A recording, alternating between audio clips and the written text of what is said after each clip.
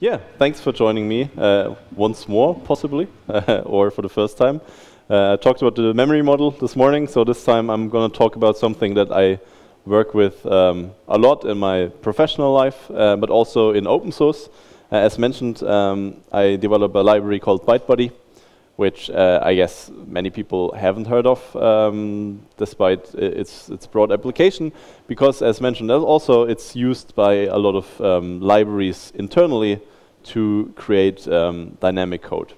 So what ByteBuddy does is that it generates classes at runtime, but it also modifies classes at runtime, which in core is what Java agents do. And Java agents have become increasingly more common in the Java space. So if you have a production environment and you want to see performance statistics, or you want to do distributed tracing, security, interception, and so forth, then a lot of these tools modify your code prior to execution, and ByteBuddy is a common choice for this task. And the goal today is that I not only explain to you what a Java agent is, I want to talk a little bit about ByteBuddy as well to show you, because it's fairly easy with a tool like ByteBuddy to create your agents yourself.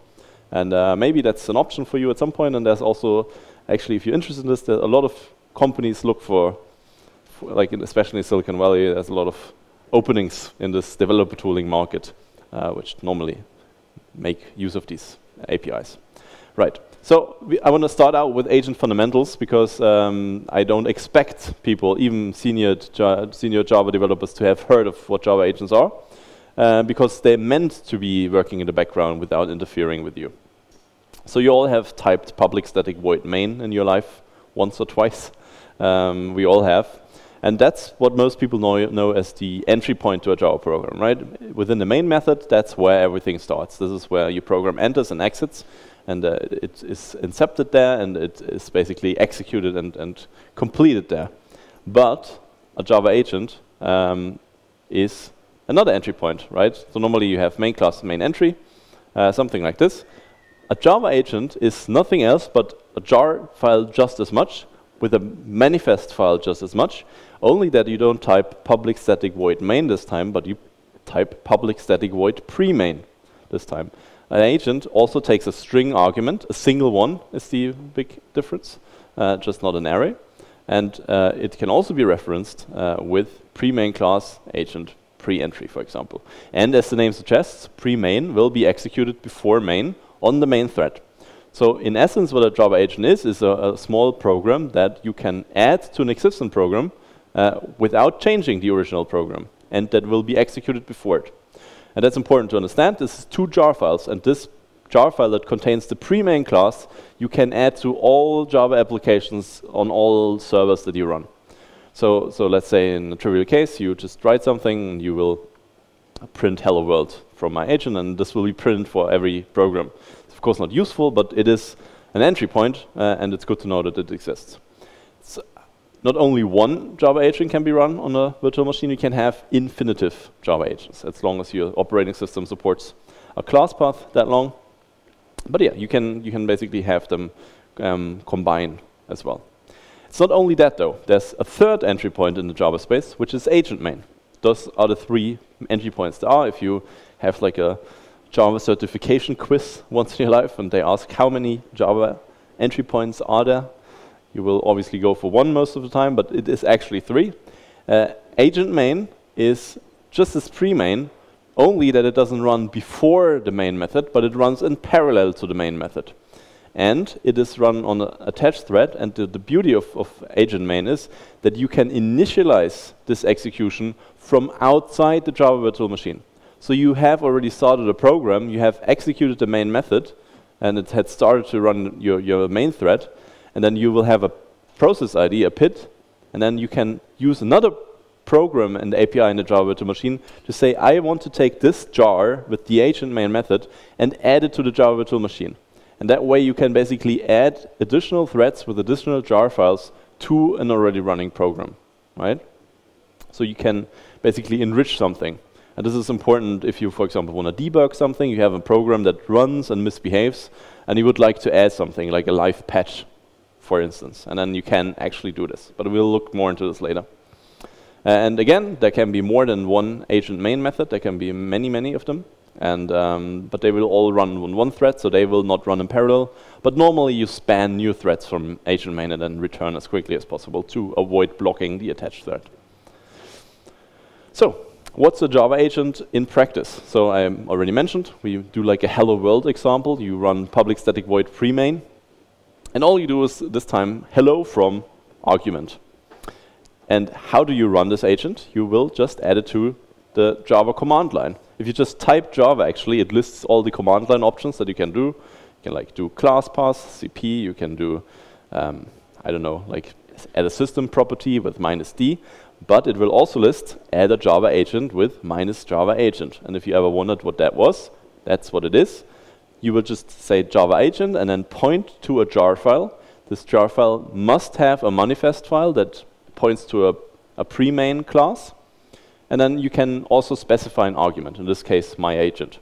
And when I run this program, and it may run with any application, any class path application, and I run main app entry now, then this program will run as expected, but also it will print hello from my agent before anything else happens, right? And this is boring, I know, this is not exciting, but it will very quickly become this exciting. But before we look into the application, agent main, similar thing, right? This time you don't specify on the jar file, on the command line. This time, as I mentioned, there's an API in Java, in the virtual machine. You can type this and import this in any Java program. You say virtual machine attach, and then the process ID that this Java process, Java main app entry, executes, that one you must find in your Linux shell or you print it from the app. And then from the virtual machine API, from a different Java application, you can say, I want to add my agent to this already existing agent, and then you detach again, right?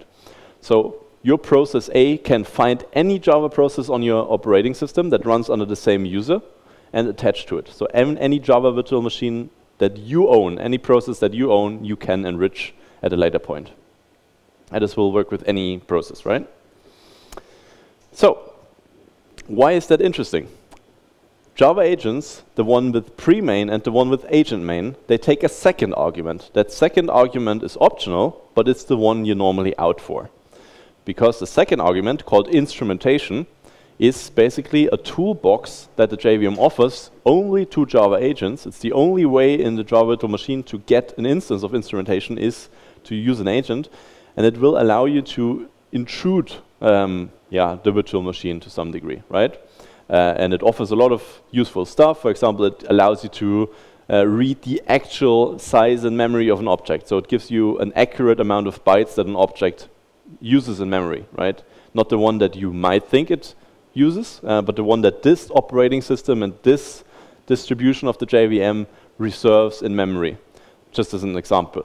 The one most people are out after, and the one that I'll represent and introduce today, is the transformation API, however. The instrumentation API allows you to install a so-called class file transformer. And this class file transformer will be notified every time a class is loaded in your program.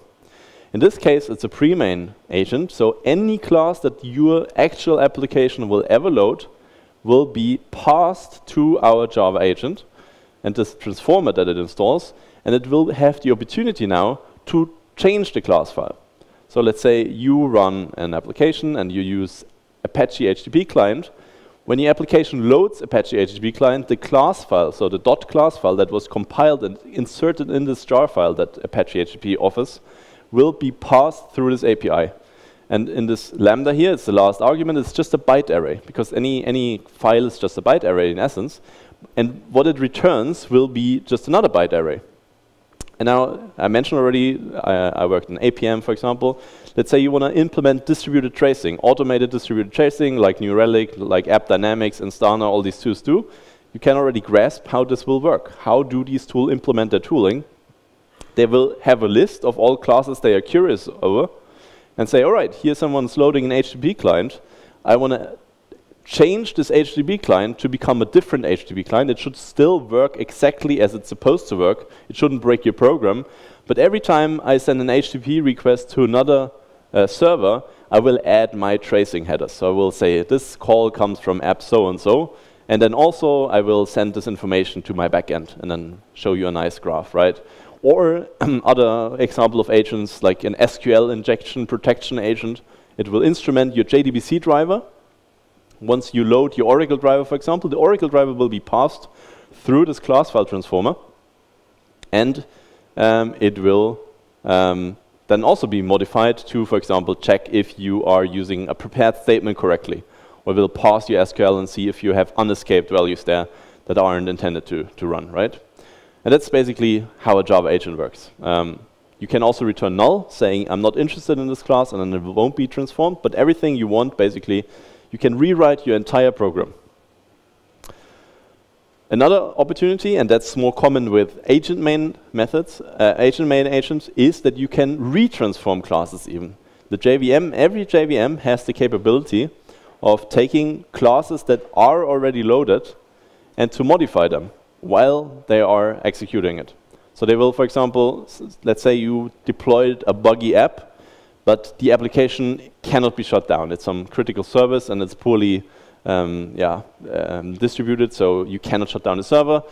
Complete disaster in a way, because you cannot shut it down, you cannot fix the bug, but you can, in theory. So you can deploy a Java agent, you just need to take the PID of this Java process that you think is broken, then you deploy in your agent, the agent main method will be executed of it, and then you say, I want to retransform my class something something adapter or whatever it is, and I say I want to retransform it, and you just rewrite the class that is broken to represent the actual working class.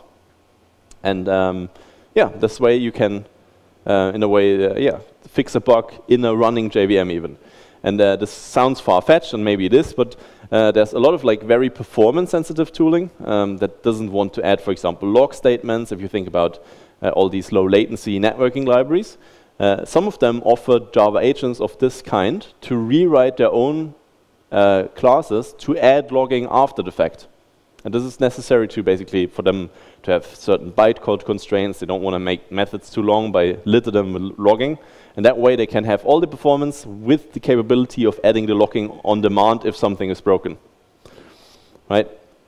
All you have to do is you have to add true as a second argument to the add transformer method, and then you have to tell the JVM what classes you want to retransform. And this is all standard JVM API. As long as you can map one byte array to another byte array that's still a valid class file, you can use that. Right. So you still have to see, do I should transform the class, then you transform it if you want to, or you turn null if you just want to leave it alone. All right. This sounds very easy to and straightforward. However, before we go into how ByteBuddy can help you to actually map these byte arrays from one to another, I want to just also mention the limitations.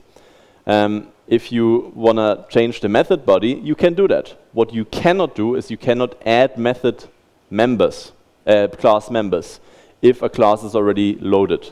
If a class is already loaded, you have to keep the shape of the method intact. That means you can change all method bodies. You can basically replace everything what is in a method, but you cannot add a new one. And you cannot remove one, and you cannot add a field, and you cannot remove a field. What you can do is you can change annotations in theory, if that's useful for you, but nothing that changes the shape, the reflection shape of a class. There's a JAP trying to change this, but I don't think it will get merged in the next century. So I wouldn't just consider that.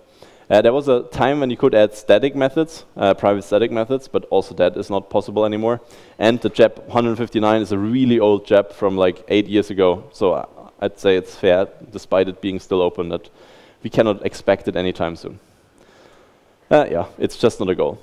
Just one ugly slide. You can also write Java agents in not Java. Actually, not Java agents anymore. They're just native agents then. If you ever coded in JNI, that's what it is, basically. You can do JNI agents if you read really low capabilities, like low-level capabilities.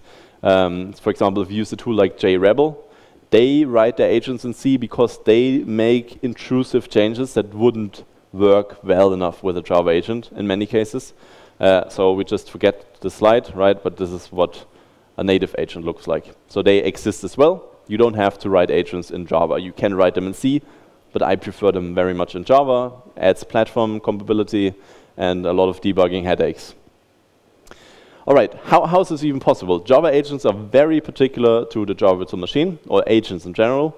A lot of VMs do not support them, and a lot of non-VM languages do not support them, or none does support them. But the beauty of Java is that when you write a class, a source code file, then this class will just be a very good representation of the source code file, just in bytecode. But still, you can often very well decompile a class file back to the Java source. And then the class file is basically just a binary. So this binary is what you get passed. And an important fact about Java is that Java C is not an optimizing compiler. Java C does only do a translation, but the JVM does the optimization. If a heavily optimizing compiler wouldn't be bundled with the JVM, which is the JIT compiler, then Java agents couldn't work well because the transformer at runtime would need to re-optimize the program, something which would be too expensive for production systems. But since the JIT profiles and optimizes on the fly, Java agents can just work, and you don't have any penalty in terms of performance unless the little peak that you will get while the transformation is applied, which is often very much at the beginning of a program lifetime. Just also some more examples for where this can be useful. I don't know if any of you used Mockito in their life. I'm one of the maintainers of Mockito, since I also write bytebody, and it's very bytecode heavy. But what we do in Mockito since Java 17 is also that we use Java agents to do the mocking. Because before we always created subclasses, and then we instantiated these classes using like some tricks with unsafe API, but that's not longer possible with Java 17, which strictly encapsulates all internal APIs. So what we do now is that when you run Mockito, Mockito will attach itself as an agent to the current JVM. And if we have then a mocking class, basically we add the mocking into the method. So in the method, instead of having the regular method body that you wrote, we add like a small if statement to the beginning of the method and say like, if this instance is a mock, then do the mocking thing. Else, do the same thing you did before, right? And this is also, even there, Java agents can be useful. So if you use Mockito with Java 17, Mockito inline, then you already use Java agents today. Another tool that I helped to create is Instana. A good example also for the dynamic agent. Instana is an APM tool like App Dynamics or so forth. I'm not associated much. I don't get money to mention them. I just know the tool well. That's why I use them as an example. Instana is like most modern APM tools, just scans your operating system for Java processes, finds them, right? Pit scan. There's a Java process. There's a Java process. And gets itself into there, right? So see like, yeah, this is an app I want to monitor, and then Apache HTTP client, and there's a Kafka driver, and there's a JDBC driver. I want to trace all of these calls and create statistics and nice dashboards. And the beauty of that, since you can attach to a running JVM, and this is the example I mentioned before, that you can restart the JVM, might not be because of a bug, but because it's a production system and you can't just restart it to upgrade your monitoring tool. But if the process then gives you feedback, right? You can say, there's a class I've never seen. So then you just create a report. It's like this library they use, and you might miss something. Then a dev can get a notice, like here's an HTTP client that we haven't support for yet. So then the developer gets that notice. They fix that in the agent gets updated. And then while the Java process, the same old Java process that's been running for half a year, is still executing, we just deploy a new agent version. And the old one gets thrown out, and the new one gets thrown in. And you can constantly update, and more tooling adopts this method. So this is how a lot of modern JVM tooling is implemented today. Yeah, so all that through some agent main method that someone wrote and a manifest file. And now that you know what you can do, I hopefully have motivated you to actually want to learn how to do it. Right? Yeah, Docker, of course, you can also break through if you take effort. All right. So before I get to my library, that again, it's an open source Apache 2 licensed library, so no attempt to sell you something here tonight. I just want to show you how it's been done in the old days, or still being done in many areas, right? If you ever touched code instrumentation, you probably came across ASM. ASM is a library for parsing and writing class files. So instead of what you can in theory do is you can take the Java virtual machine specification, say, all right, this is what a class file looks like. At this offset, you have to write the name of the class. At this offset, you have to write how many fields there are and at what byte offsets the fields are defined and their annotations and so forth. You can do all that, or you can just use ASM, and ASM will basically tell you that. So you can register a listener and say, like, yeah, every time you find a field in the class file, tell me. And then I might do something with it. And this is basically just reading a file and writing it back to a writer, and then accept it and you transform it back to a class file. So you can do that and have done nothing to the class file. But if you do like wrap the writer with another class visitor, you can, for example, say, tell me when you like read the header file information of the class file, and then I want to make every class in my application public by adding a modifier. And this works well. I'm a fan of ASM to the degree that ByteBuddy uses it internally. It's a very powerful library, but if you just look at this slide, this is the simplest way of using ASM. So I'll just show you some ugly slides again now. Yeah. So this is already just adding a bit of code. Then you have to have a class visitor, a method visitor, and I won't get much into it. But there's then these two blocks. And if you just look at this shortly, if you read it for 5 minutes now, if I walk out and let you study this, then you will probably understand what it does. But you can imagine how blown up code can become when you use ASM a lot. So the same is true that it's very complicated to match classes, because a class file itself only contains the name of the classes and of its interfaces. Let's say you wanted to instrument all classes that implement a certain interface, then the class file doesn't tell you if a class implements an interface, because you would need to check the subclass, and you would need to check the interfaces, and the interfaces, so you would have to load a lot of code. And again, you can do all this in ASM, and you can load it, and blah, and I'm not even going to show it to you. But jump over it, how you can avoid it. Because in practice, if you're working on a team with more than 2 people, ASM quickly reaches its limit. And this is one of the reasons I created ByteBuddy back in 2014 originally, and has grown and grown and grown, and now it has, I think, 40, 50 million downloads a month. So it's become a pretty substantial tool in the Java ecosystem because a lot of other libraries use it. It doesn't have a lot of users, but it has a lot of users that have a lot of users. And for an agent, I'd say today it's the best approach, because ByteBuddy uses a DSL. And if you just read this code, I hope it doesn't take you 5 minutes to understand it, but much shorter, because ByteBuddy basically just asks you what you want to do.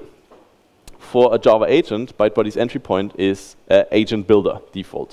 And then you can tell it, I want to instrument all types that have a super type that is named my target user type, right?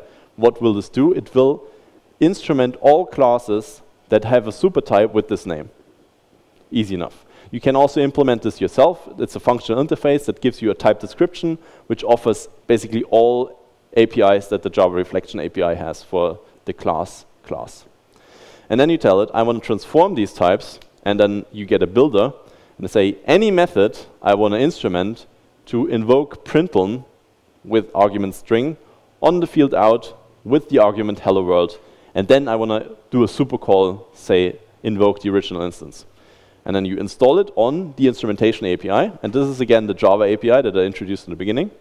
And you can take my word, you can copy this code, you can paste it into a class file, add ByteBuddy, and add a manifest file and run it on your apps. So then just, of course, change user type with something you actually use in the application, and it will print hello world every time any method of this type is invoked. Right? And this is, again, a hello world example for an agent. It's not useful, but you can imagine how you now can instrument APM tool. And the basics are not difficult. The bytecode instrumentation, if you wanted to build your own tooling, today, I'd say, not only because of ByteBuddy, but also because of backend advances, it's fairly easy to write something like app dynamics yourself. The trick of all these professional APMs is that they have plugins for 1 million libraries already. So that's where the property intelligence is from, right? An even better way than just printing hello world is something in ByteBuddy that's called advice. And I'd say all agents that are developed in the last 4 or 5 years use ByteBuddy and use advice, really. It's kind of become my main source of income. That's how I know. Also that is fairly easy to use for you. Advice code tries to bridge the gap between writing an agent and changing code, and you people already being very proficient in just writing plain old Java code. Because advice and ByteBuddy is just any code that you write, and then you annotate it with advice on method enter. As you can imagine, now we write system.out.println hello world, not in the ByteBuddy DSL, but we will just have a visitor that you add to like any builder that you register. Now again, user type, so as before. And ByteBuddy will take this user type class that it finds, and as the annotation promises, copy pastes the hello world code or anything that you wrote in there to the beginning of the method. So again, it will be executed before. And that way, you can imagine it's fairly easy to write this code, because now you can write arbitrarily complex Java code in this advice method and have it copied into your target system. Also, for the agent main bits, you can just say, yeah, disable class format changes and apply retransformation. And now you can do this with an agent that you throw into an existing program at a later point. All right. It's not only hello world at the method entry. You can also write hello world at method exit. And this is straightforward. What will happen if you add method exit to a Java method is that it will copy the return value or the original method body. It will execute the method body, copy the return value to a field, also add the exit advice code, and then return the actual value. So it will transform the byte array that you got as an input accordingly to represent this new byte array and give it as an output and present it to Java to Machine API for creating this output. And now you can piece the bits together. I'm not going to deep into. There's a lot of like features in ByteBuddy. For example, if you have multiple returns, it will do go-to instruction for you. If you do this in ASM, you have to create all this by yourself, right? But you can also interact with the original program. For example, if the method you're looking for has an argument, you can just add an argument to your advice code as well.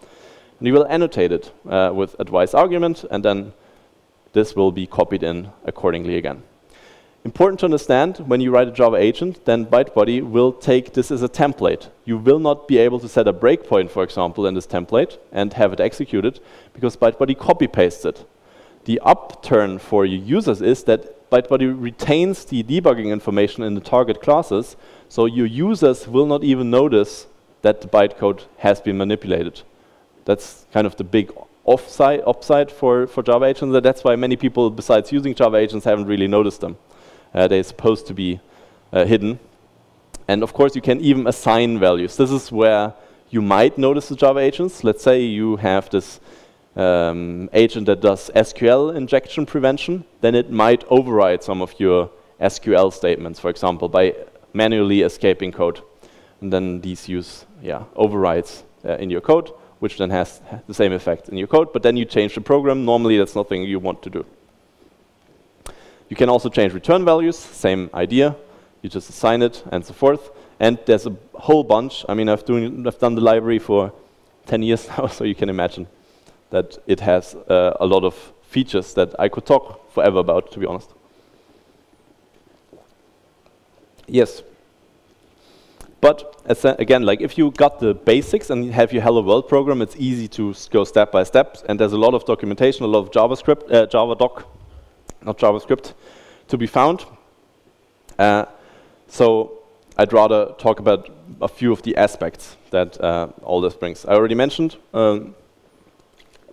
that it's inline code, so you're not able to put breakpoints into your code.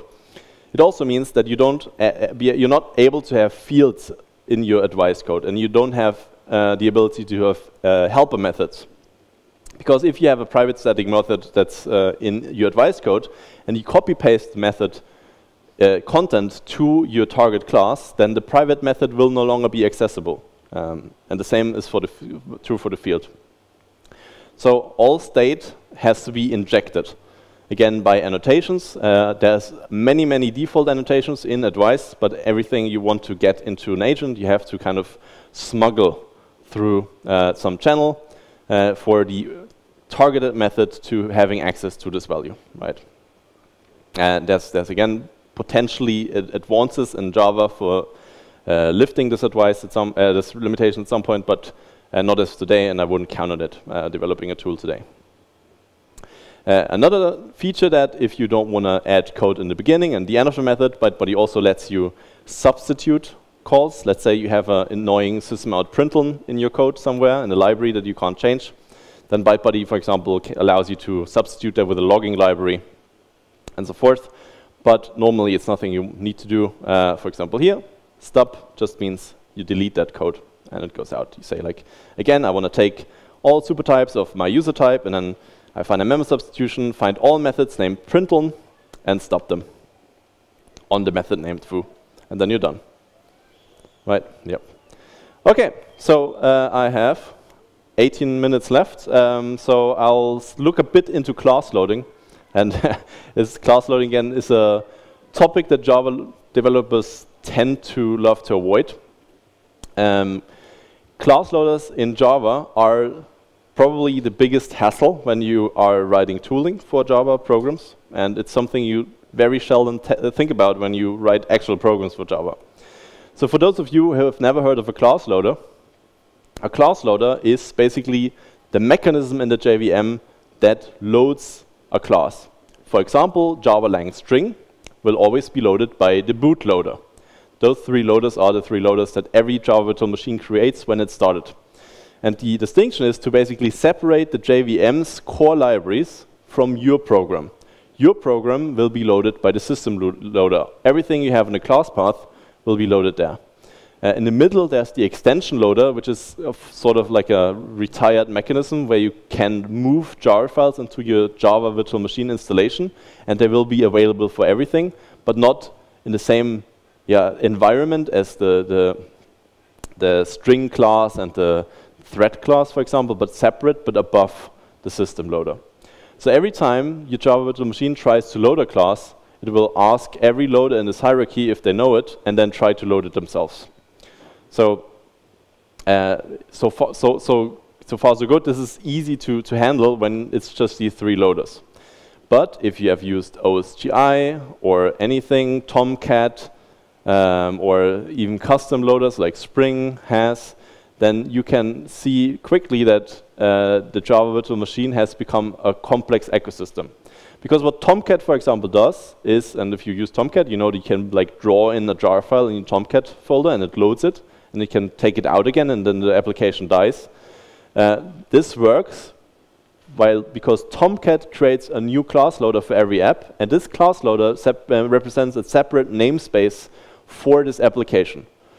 So everything that's loaded, for example, in the web app 1 loader will not be visible to the web app 2 loader, because web app 1 and web app 2 are on different leaves of the class loader tree, right? If OSGI creates a module loader, then this module loader will only be able to access its own modules and the ones it's imported, and so forth. And if you implement a custom loader, it can do whatever you want, right? For agents, you can imagine, this is a challenge because agents always are loaded on the system loader. They are treated as like a class path element. So if you add an agent, for example, it will be in the hierarchy below your Tomcat applications, for example, and not be able to see them, right? So the problem here is now that you cannot access your Tomcat apps from your agent, and not if you have like a custom loader like Spring Boot, it might not be able to access your agent either. So they won't share a hierarchy at all together. The problem is now that if you write advice code, which is loaded on the system loader, it won't have access to things like HTTP response, which is a part of Tomcat, right? It's part of the web app loader up here, right? It's not visible. Also, if you have like a tracing recorder, like many tools have in this space, then this tracing recorder again lives on the system loader, and the custom Spring Boot loader cannot see it because they don't share a hierarchy. So how can you work with this? This is where, you typically have to put a lot of effort into. Fortunately, ByteBuddy can solve it by merging class loaders for you, basically creating a hypothetical class loader that has two parents, which is something that the Java virtual machine doesn't allow normally. So again, hopefully, if you want to try your own agent, you can do the Hello World example where everything is in the bootloader and in the system loader and not care about it at all. But once you want to write professional tooling, you will have to dig very deep into this topic and allow ByteBuddy hopefully to do the class file resolution for you, because classes will live on different namespaces, different class loader namespaces. Similar problem is that you will need to have a bootloader. Fortunately, I mentioned that the instrumentation API has many, many internal capabilities, like measuring the size of an object. Another capability I haven't mentioned is that it allows you to append to the bootloader. So you can actually enrich the system classes. You can enrich, you can add your own Java Lang class, your own Java Lang dispatcher, or so forth, by adding it to the bootloader. And then this dispatcher basically is available on the bootloader. And since the bootloader is in the core of all hierarchies, it will be available everywhere. And every Java agent that's more than 2 weeks old will basically end up doing this, resolve by virtual class loaders that represent multiple parents, and inject some dispatcher into the bootloader to have universal visibility. So if you browse around in your JVM and you have any tooling, like some agent attached, some APM or whatever, you will actually, if you browse the Java Lang namespace, you will find Java Lang App Dynamics something something. The reason for that, if you ever wondered, or if you see like a heap dump and you see like the Java Lang something you don't understand, it is a Java agent using the instrumentation API, injecting instances into the core of the Java virtual machine to reach universal visibility. Yes, so that's the background of this. I mentioned that Instana, for example, can update itself dynamically. So how is this possible? The reason that Tomcat, for example, allows you to unload applications is that a class loader isn't only a separate namespace, it's also a garbage collectible entity. Normally, you learn that if you load a class ever, this class is for all time, right? It can never be unloaded or garbage collected. That is only true if the class is loaded on the system class loader or the boot class loader, because these class loaders are sticky. If you ever create a class loader like Tomcat does, and if you dereference the class loader, then the JVM can garbage collect it. So in a way, if you write a Java agent, you want to make it updatable, you, instead of just executing your agent from the pre-main or agent main method directly, you will only create a new class loader that is the child of the system loader, for example, and then you load your entry point manually and invoke the pre-main method in this agent itself. And then you keep a reference to this class loader to avoid that it's getting garbage collected. The next time you invoke this pre-main method, you will discover that it will just overwrite the previous instance, making the previous instance disappear in the void, make it garbage collected, and replace it with the new agent. So making updatable agents isn't hard either. It's something you can do yourself. Yep. So what happens here, right? You have your agent version 1, then you load your agent version 2, and at some point the JVM will collect agent version 1, and it is disappearing. Your other infrastructure, of course, stays in place. And again, this is something, if you read agent code, or if you work for a company that creates Java agents, then that's normally how they approach that. Right. Okay, in the last 10 minutes, just a few miscellaneous things to mention. Since Java 9, the virtual machine has become much more restrictive when it comes to many things. Because what Mockito, I mentioned this before, does, it attaches to its own process, to being able to rewrite your code to mock, right? So that's what we implemented, and that worked fine. And then Java 9 came out, and it didn't work anymore, because they added a restriction to, they looked into Mockito, said, we don't want this, forbid it. So what did we do? Now Mockito works still, if you haven't noticed, fortunately. Because what we did before, basically we attached an agent to the current JVM, then we had a class with a static field where we stored the instrumentation instance, and then the static field is readable to Mockito, of course. So hooray, we can read our own field that we have just initialized after executing the agent. So the agent is nothing but execute the agent, store the this very privileged instrumentation instance in a field that we have access to, and then we read it from there, and then we go on with our lives, right? Since Java 9, we cannot do this anymore, so instead of just attaching to ourselves, we start a new JVM. And the beauty of processes is that they're isolated. So the Java virtual machine has no chance of knowing that itself started this other JVM, so they're entirely disconnected. So there are now two disconnected Java processes, and now this new process just attaches back to its mother VM, and we are back in the game. So, yeah, shame on Oracle for making it that hard. But it is what it is. So now, every time you run Mockito, it will start a new JVM in the first second of its lifetime. This, unfortunately, is also the reason why Mockito has become much slower. When you write single tests and execute single tests, it has it gain an extra 100 milliseconds in startup time. Because of this, if you run big test suites, doesn't matter, because it amortizes. But short tests in Mockito, unfortunately, have become a little bit more painful, right? But of course, you don't have to implement this. ByteBuddy, again, has an utility. You just write ByteBuddy agent install, and it knows a bunch of tricks there, so you can get the instrumentation instance also without an agent. I don't recommend it for production environments, because it is borderline territory, so Oracle is very much busy with making this more harder over time, but so far it always worked to find a way around. What you also can do, you can tell ByteBuddy agent to attach a different agent to another process to make it easier.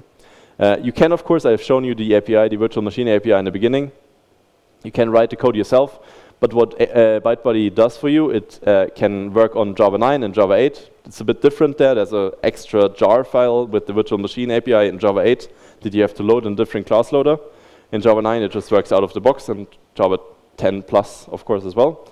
Then also IBM in OpenJ9 had its own namespace for some reason for the API. It's the exact same API, but it's on the IBM tools and not on the ComSun.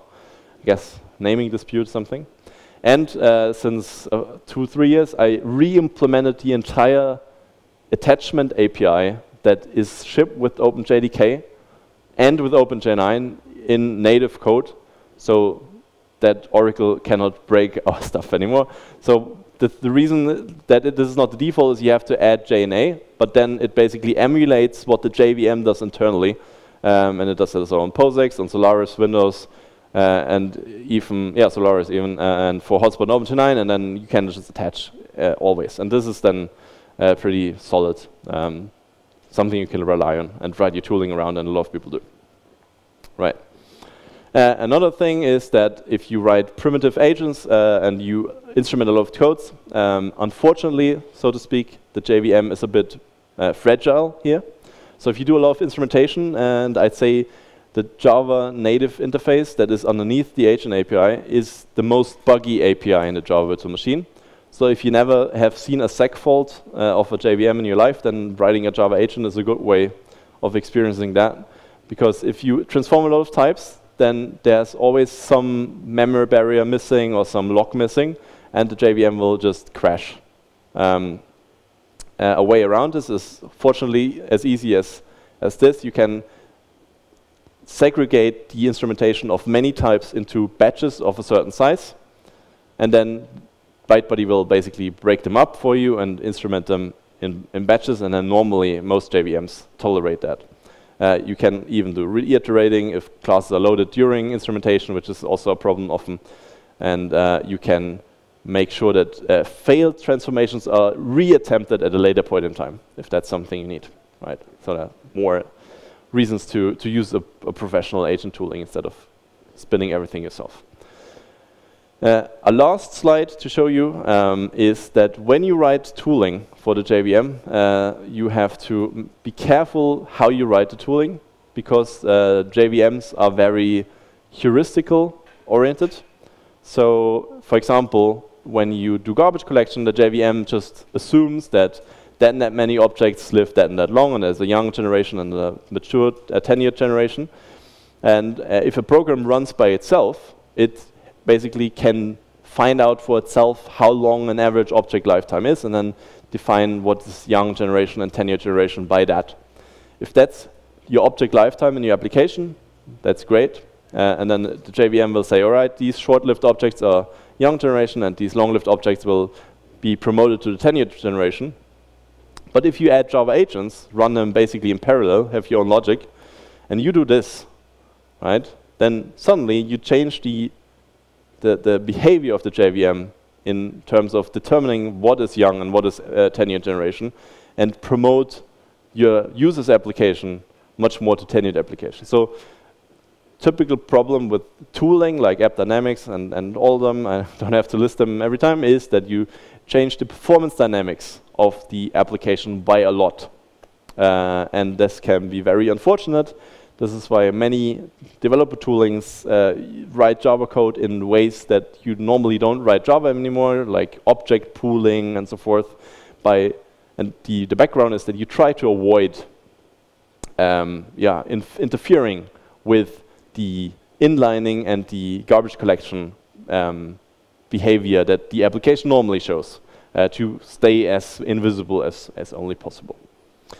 All right, that's been it. That's been the definitive guide. So we've went through everything you need to know if you want to write tooling or understand how it works, and that's basically the main approach. Thank you so much. If you want to find me, you find me on Twitter, and you find me around here tonight and tomorrow. And yeah, ByteBuddy is on GitHub. It has its webpage. Documents4j is also open source software I maintain and distribute. So yeah, check it out as well. Thank you so much.